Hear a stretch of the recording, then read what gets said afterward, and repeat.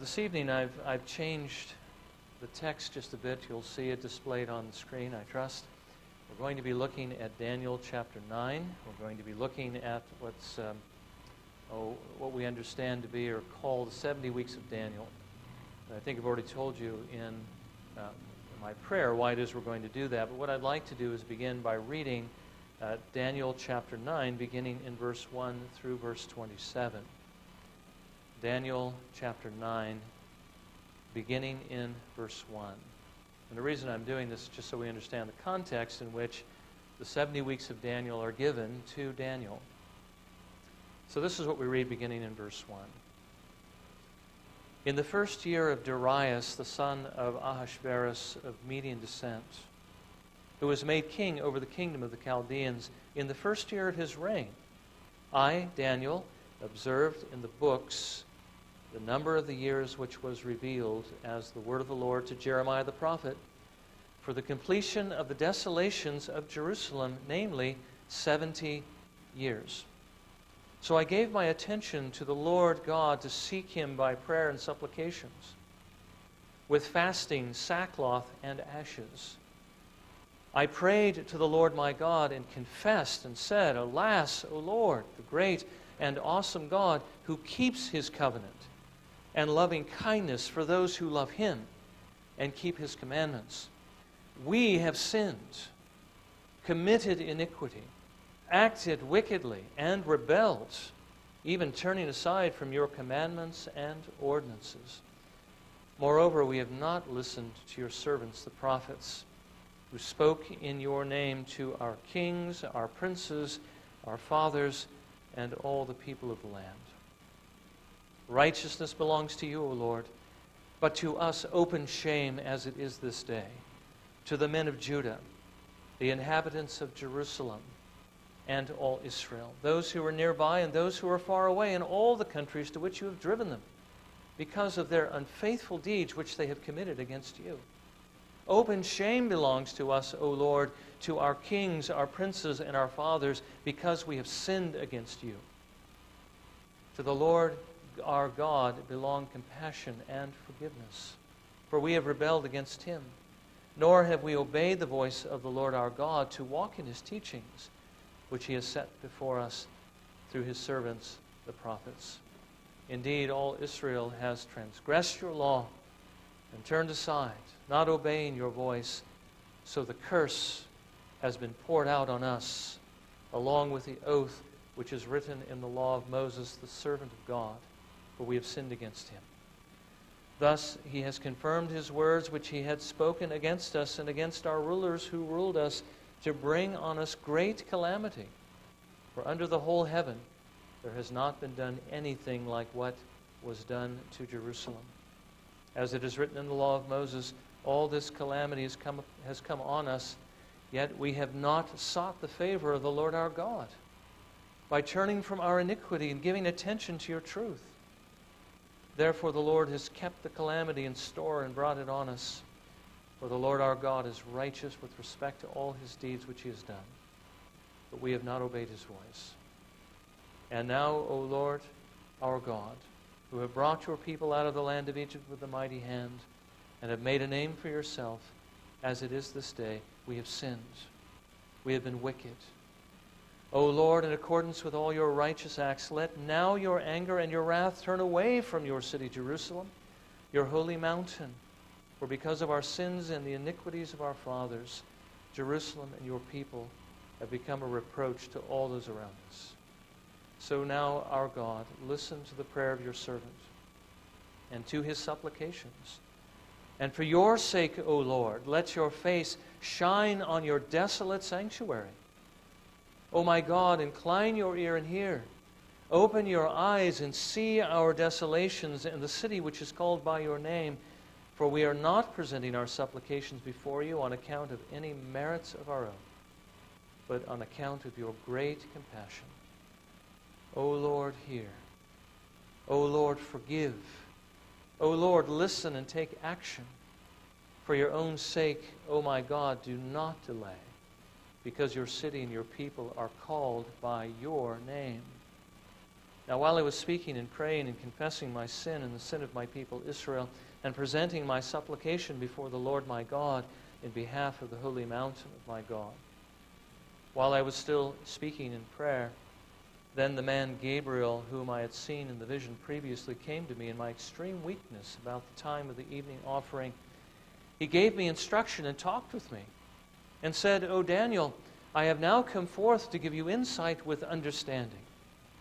At the beginning of your supplications, the command was issued, and I have come to tell you, for you are highly esteemed. So give heed to the message and gain understanding of the vision.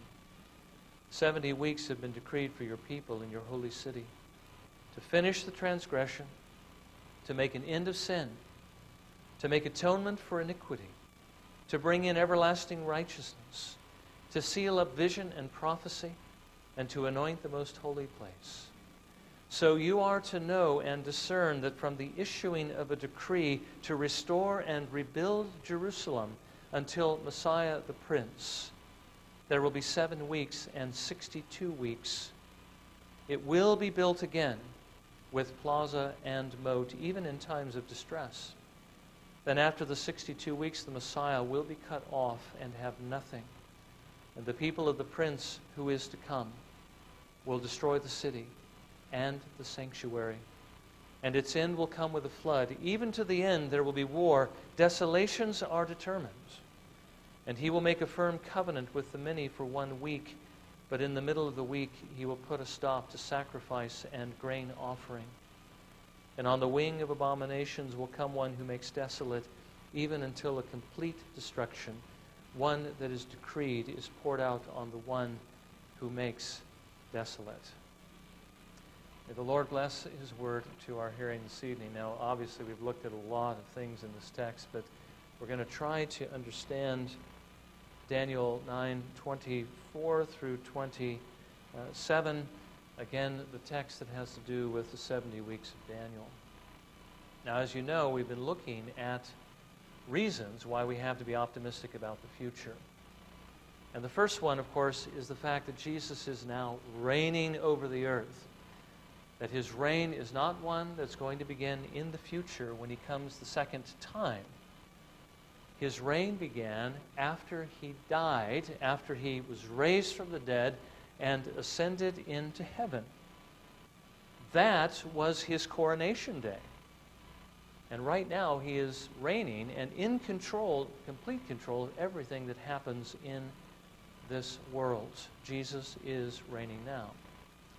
Our optimism, secondly, comes from the fact that the Father promised the Lord Jesus Christ something in particular as a reward for his work. He said, "Sit at my right hand until I make all your enemies a footstool for your feet." The Father has promised to subdue every single one of Jesus' enemies under his feet before he returns. Now, as you know, our Lord Jesus Christ, in his earthly ministry, his first coming, bound the strong man. He bound Satan so that he could plunder his house. And that's what he has been doing for the past 2,000 years. This is a part of that subjection of his enemies under his feet. Now, we saw that the last enemy that he has to overcome is death. And that enemy will be defeated or subdued at his second coming when he comes to raise the dead. And that means that all his other enemies, the Father has promised to subdue under his feet, will all be subdued before he returns in his second coming to raise the dead. Now that should make a significant impact on this world before Jesus Christ comes again. The Bible tells us that it will. We've seen several passages that indicate the results of such a subjection of Christ's enemies and the extension of the kingdom of heaven throughout the world. This should make us optimistic. Matter of fact, should give us a great deal of optimism. But now, notwithstanding all that we've seen so far, there are still those who would disagree with this understanding of Scripture. Not that we can be optimistic about the distant future of the church, thankfully. Every Christian is optimistic about that. we all believe that in the end our Lord Jesus Christ is going to conquer the earth, that he is going to bring the new heavens and the new earth, that they will come, and that all of his people will be blessed forever with him in this new heavens and this new earth, in that newly recreated paradise where there is nothing of the effects of sin.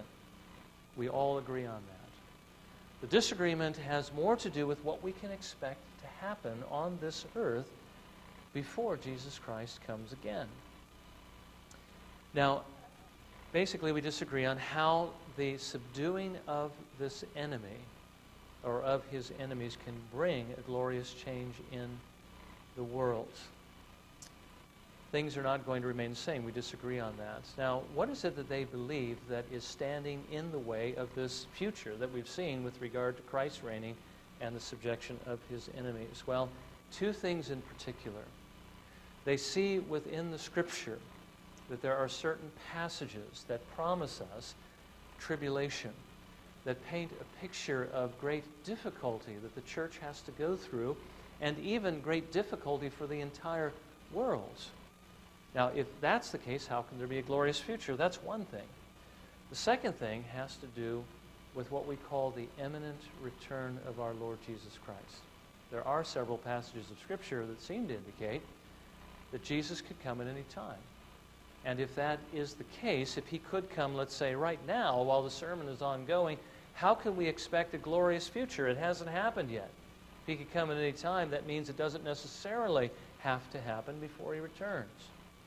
Well, those are a couple of things that we need to consider as we try to move the objections out of the way to this glorious future the Lord is promising us. Now, let's begin by considering the first objection. How can we expect a golden age when the Bible seems to indicate that there are serious troubles ahead for the church and for the world? What I'd like for us to do is consider the passages that seem to indicate there are difficult times ahead, and then to consider why those passages really do not prevent a glorious or golden age for the church.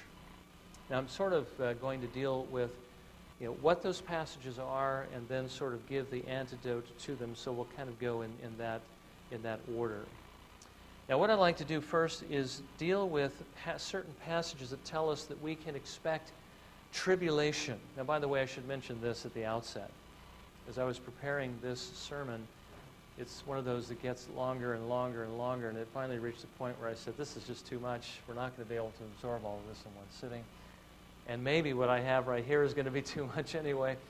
But I divided it up so that we're going to look at those passages that have to do with persecution and tribulation, and that has to do with Daniel 9 this evening, and perhaps next week we'll look at the Olivet Discourse and the book of Revelation. As you can see, that's a lot to cover in one sermon, so I thought it would be better to divide it up.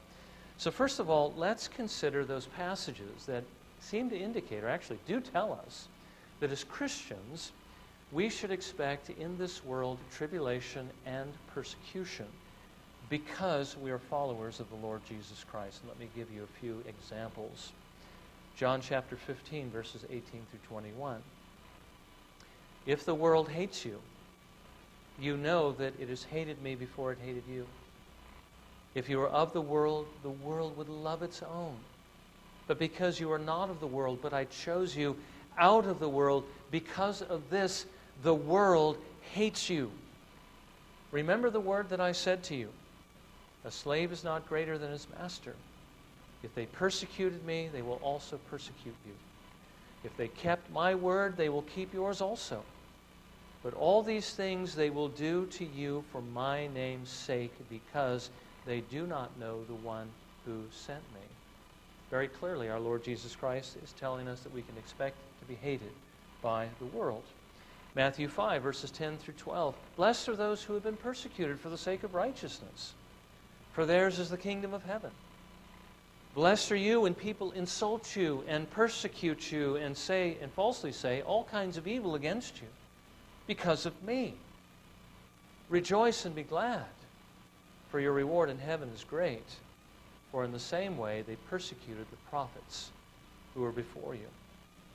Paul says to Timothy in 2 Timothy 3, 10 through 12, now you followed my teaching, conduct, purpose, faith, patience, love, perseverance, persecutions, and sufferings, such as happened to me at Antioch, at Iconium, and at Lystra.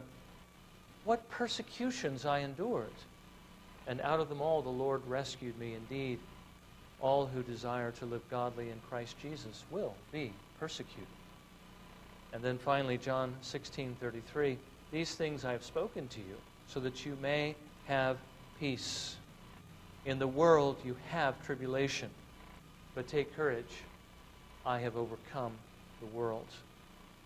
Now, I hope you realize, or I think you can see, that these passages by themselves seem to mitigate, seem to exclude a golden future, because it promises us a future full of persecution and tribulation. Now, how do we reconcile this with the golden future? Well, I think the last verse gives us the key.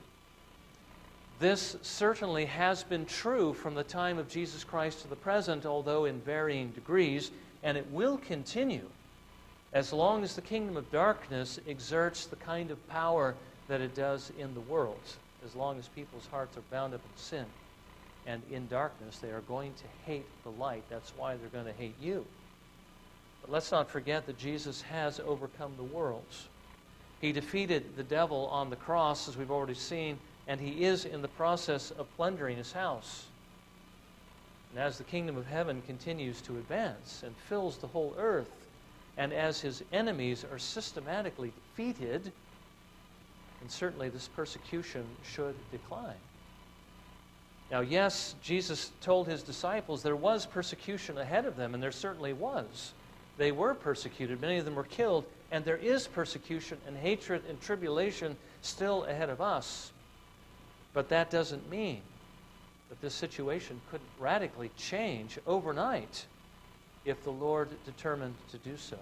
He could bring worldwide peace in a moment. Again, if we didn't learn anything else from the Great Awakening as we considered that last Reformation series, we should understand that when the Lord determines to do something, he can do it with infinite ease. He spoke the universe into being with a word. He can change this puny little planet, its inhabitants, much more easily.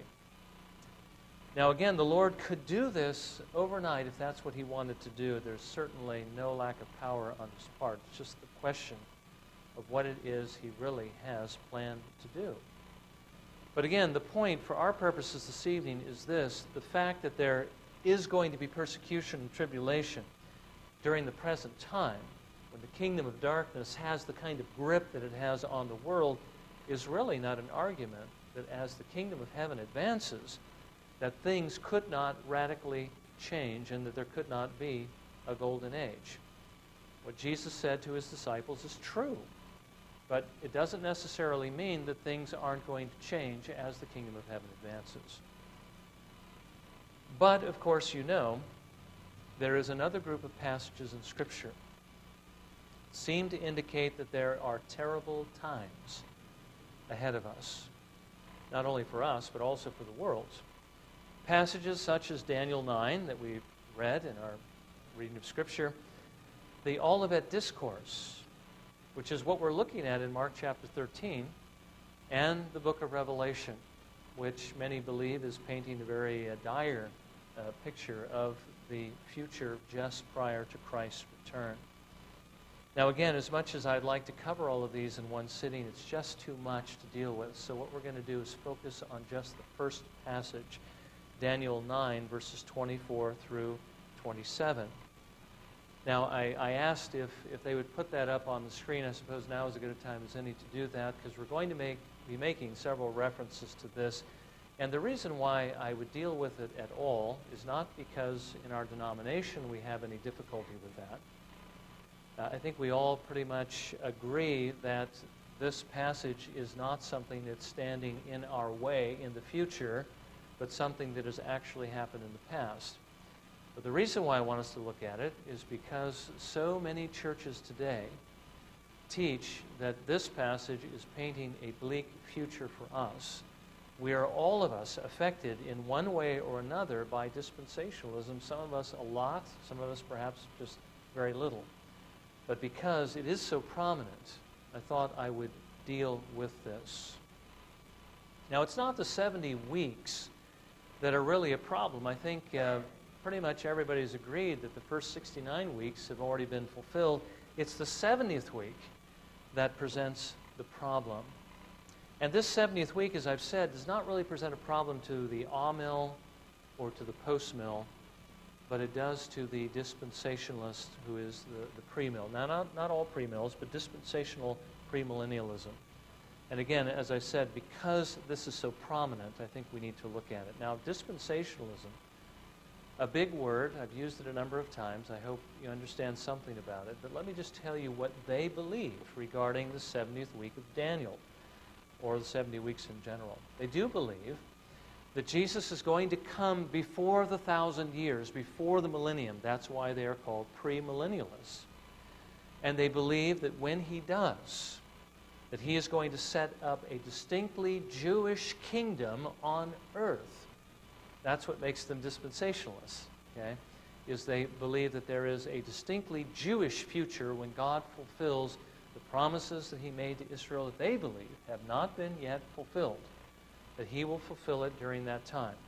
There are premillennialists called historic premillennialists that believe that Jesus is going to come before the 1,000 years, but they do not believe that the millennium that he sets up, the kingdom he sets up, is distinctly Jewish. This is something that dispensationalists believe. But before Jesus comes to set up that kingdom, he is going to return partway, in the dispensationalist mind, 7 years earlier, to rapture his church out of the world and to start, in their estimation, the 70th week of Daniel's prophecy. A 7-year period of tribulation for the world. They believe that that's future. They believe it's going to happen after the church is raptured out of the world, but it's still something that is future, that paints a bleak future for the church. Now, they believe that this is what Jesus was talking about in the Olivet Discourse. This is what they believe Jesus was referring to in the book of Revelation. This 70th week, this time of great tribulation, this 7-year period. Now, actually, we do believe that this is partly true, that all these things really are speaking of the same event. But we believe it's not in the future, but it's in the past. Now, again, if dispensationalism is right, there are perilous times ahead for the church, and therefore not a great deal of optimism. Most dispensationalists today believe that we're just kind of holding on, trying to save as many people as we can on this sinking ship as it's going under. But that's kind of how the world is going. It's going to be winding down, going further and further. They don't expect things to get better. They expect to see what they're seeing in the world right now, and they expect it just to get worse and worse and worse until the time Jesus Christ comes again. Just listen to any of their radio programs and you'll hear that that is always foremost in their minds. But I want us to consider this, that if these things have already happened, then they really don't present any obstacle to us for a glorious future. And I suggest to you that these things already have taken place. Now let's consider the 70 weeks of Daniel from another perspective, and we've already read the context of this text. When Daniel was in Babylon, he realized the 70 years that were spoken by Jeremiah the prophet had been fulfilled. Again, the Lord drove them out of the land. The curse had come upon them because of their sins. God drove them out of the land so that the land could observe its Sabbaths. And that's why they were out of the land for 70 years. But now this time was fulfilled. The time of Jerusalem's desolation was over, and Daniel began to seek the Lord to know what his intentions were. Was he going to restore Jerusalem to his people and restore the temple and the worship of God? Well, the Lord answered Daniel's prayer by sending Gabriel, who revealed that the Lord, in fact, did have a plan that he would enact over a period of 70 weeks. Now, we understand that these 70 weeks are really not 70 weeks of 7 days, but these are really 70 weeks of 7 years. so that the whole plan would be enacted over a period of 490 years. Now, within that time, Jerusalem would be rebuilt, Messiah would come, he would complete his work, and bring salvation to his people, and in doing so, fulfill all the Old Testament types and shadows and prophecies regarding him. Now, Gabriel tells Daniel these weeks would begin with the issuing of a decree to restore and rebuild Jerusalem, and they would end with the completion of the Messiah's work.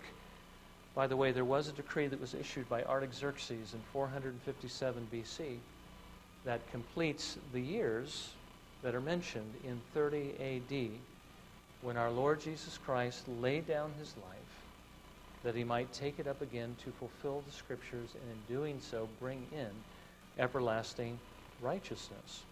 Now again, it's really the last week that is in question. It's the 70th week that we're looking at. What does it actually mean? Well, again, look at verses 26 and 27. Then after 62 weeks, and by the way, this is the 62 weeks that follow the first 7 weeks, so we're actually talking about 69 weeks. After the 62 weeks, the Messiah will be cut off and have nothing. And the people of the prince who is to come will destroy the city and the sanctuary. And its end will come with a flood. Even to the end there will be war. Desolations are determined. And he will make a firm covenant with many for 1 week. But in the middle of the week he will put a stop to sacrifice and grain offering. And on the wing of abominations will come one who makes desolate, even until a complete destruction, one that is decreed, is poured out on the one who makes desolate. Now, dispensationalists believe that what this text is talking about is that the Messiah is going to be cut off at the end of the 69 weeks. In other words, the 70th week is left wide open. The 69th week ends with his being cut off. So at the end of 69 weeks, everything is fulfilled up to that point, but the 70th week is something yet to be fulfilled for the nation of Israel. Their rejection of Jesus Christ as their king puts Daniel's clock, or the 70th week, on hold and projects it into the future thousands of years until the Lord again turns to Israel to deal with them, which he does after he raptures the church out of the world, and then the clock begins again. The 70th week starts. But I want you to notice in verse 27, where Gabriel says to Daniel, he will make a firm covenant with the many for 1 week.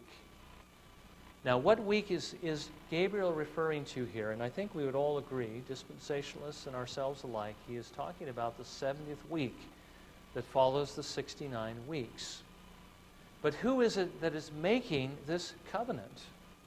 Dispensationalists would tell us that after the church is raptured, Antichrist appears. And Antichrist allows the Jews to do something they were not able to do up until this point, and that is rebuild their temple. So this is the Antichrist making a covenant with Israel that allows them to rebuild their temple. Remember that one of the most sacred shrines of Islam is now standing in the place where the temple used to stand, and they believe they need to build it there. Antichrist allows this to take place. But who is it that is really making this covenant in the text? Who is the he that is being referred to? It's actually not the Antichrist. It is referring to the Messiah, the Prince who is coming. Because notice the closest antecedent to he who makes this firm covenant is the Prince who is to come. And who is the Prince that is being spoken of in this text? Well, the only prince that I can see is Messiah the Prince, who is mentioned in verse 25. You see, they see that, but they think the prince that is mentioned later in the text is some prince who is yet future, who is the Antichrist, because he is the prince to come. But Gabriel is talking about Messiah the Prince, who is the one who is coming. Remember, he is coming within that time frame of the 69 weeks. At the end of the 69 weeks, we have the presentation of Messiah. He is cut off after the 69 weeks. Now, what is it that he does in the middle of this 70th week? Well, he puts an end to sacrifice and grain offering. Dispensationalists believe that after Antichrist has made this covenant with the Jews to reestablish their temple, to rebuild it and reestablish the sacrifices, that after 3.5 years, he is going to set up the abomination of desolation. He is going to put his own image in the temple and put an end to sacrifice and grain offering, and that is going to usher in the great tribulation. But what is it that really is going on here if the person who makes the covenant is the Messiah and not the Antichrist? The Messiah puts an end to sacrifice and grain offering. Now, how did Jesus Christ do that? He died on the cross. As verse 24 tells us, to make atonement for iniquity, to bring in everlasting righteousness, to seal up vision and prophecy, and to anoint the most holy, or for him to be anointed as Messiah and King over all creation. Now, I believe that when Jesus Christ was crucified, the Father very vividly illustrated the fact that the sacrifice and grain offering had been brought to an end when he took the veil of the temple and ripped it from top to bottom. He showed us that the Old Testament sacrificial system was now obsolete because Jesus Christ had fulfilled it. And when is it that that happened? It happened in 30 AD, in the middle of the last week. Now, Gabriel also tells Daniel what's going to happen next after the stopping of the sacrifice and the grain offering, though not in the 70th week, if you look again at verse 27. And on the wing of abominations will come one who makes desolate, even until a complete destruction. One that is decreed is poured out on the one who makes desolate. Actually, as we continue to look through Mark 13, we're going to see that what Gabriel is referring to here is the destruction of the temple in 70 AD. Notice verse 26. The people of the prince who is to come will destroy the city and the sanctuary. Well, who is this prince who is coming? It's the Messiah, our Lord Jesus Christ. Who are the people of the prince that are going to destroy the holy city and the sanctuary? It's actually the Roman army. The Lord often uses foreign armies to exact his judgments, even upon his own people. He did that more than once. That's the reason why Babylon came and took Judah into captivity. The reason why Assyria took the northern kingdom of Israel into captivity. And why during the time of the Judges, as you've been reading through the book of Judges, when the Lord wanted to judge his people, at least in the negative way, he would raise up a foreign army and bring them in and attack his people. Then they would call out to him, and then he would raise up a judge who would deliver them. But when he wanted to bring discipline, when he wanted to bring judgment, he did it through other foreign powers. They become his people, his instrument to do his will. The people of the prince who is to come is the Roman army, who did, in fact, desecrate the holy city, made the temple desolate. They carried out his judgments. Now, really, the point I'm trying to make here is simple. That what Gabriel is speaking about here is not something that is standing in our way in the future. It's something that has happened in the past. The 70th week has already been fulfilled. And so it doesn't stand in the way of an optimistic future. Our Lord Jesus Christ was cut off after the 62 weeks, which is, again, the 69 weeks. It was in the middle of the week. He was cut off. He was crucified. That brought an end to the sacrificial system, and then it projects into the future and talks about 70 AD. God was going to send an army, actually Messiah, was going to send an army against Jerusalem, destroy the city and the sanctuary. So again, past, not future. So we get back to the point again. Jesus is reigning now. He is in complete control of everything that's taking place and everything that happens in this world. His enemies are being subdued under his feet through the gospel and by the rod, or I should say by his rod of iron, as Psalm 1 refers to us or tells us. The distant future we know is going to be glorious because the Lord is going to bring this plan to fruition. All of his enemies are going to be subdued under his feet. But the immediate future may also be glorious as the work of this subjection continues.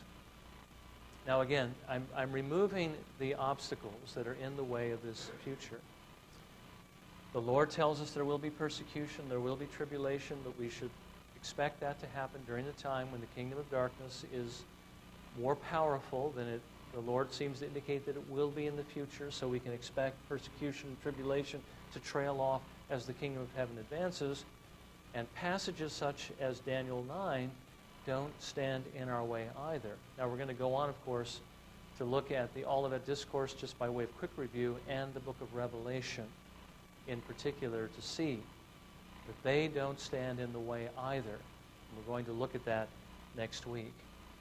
But let's then, as we continue to see what the Lord promises regarding his kingdom in the future, let's draw encouragement from this. If you don't know it's there, you can't draw encouragement from it. If you think that things are going to continue to go downward, then you're not going to be able to pray with the same kind of zeal and enthusiasm you might otherwise pray with. You're not going to be able to reach out with the kind of expectation that God is going to work with you that you would have if you had this kind of hope. Again, I would remind you of what Jonathan Edwards told us in his Miscellany 351. There's a portion of it from last week. It is the manner of God to keep his church on earth in hope of a still more glorious state. So their prayers are enlivened when they pray that the interest of religion may be promoted and God's kingdom may come. It is a great encouragement to such endeavors to think that such times are coming when Christianity shall prevail over all enemies. That, by the way, the one quote that's in your bulletin that was displayed on the screen reminds us that in each phase, as the kingdom of heaven moves forward, each successive phase is even more glorious than its preceding one. And that's something that continues. I believe Edwards tells us that the New Testament church is much more glorious than the Old Testament church, and I hope you all agree that that is the case. That when we get to heaven, that'll be more glorious than the church on earth. And once we're in heaven, when the new heavens and the new earth come, that's going to be even more glorious than what it's like in heaven before Jesus Christ returns and raises our bodies from the dead. But Edwards also points out from the encouragements given us in Scripture that this latter state of the church before Jesus Christ comes again is going to be even more glorious than its inception or its beginning. So things continue to progress and they get better and better and better. And that gives us hope. It gives us an expectation of better things. And it gives us, again, the encouragement to pray and to labor that that kingdom would come. Now again, this is what the Word of God says.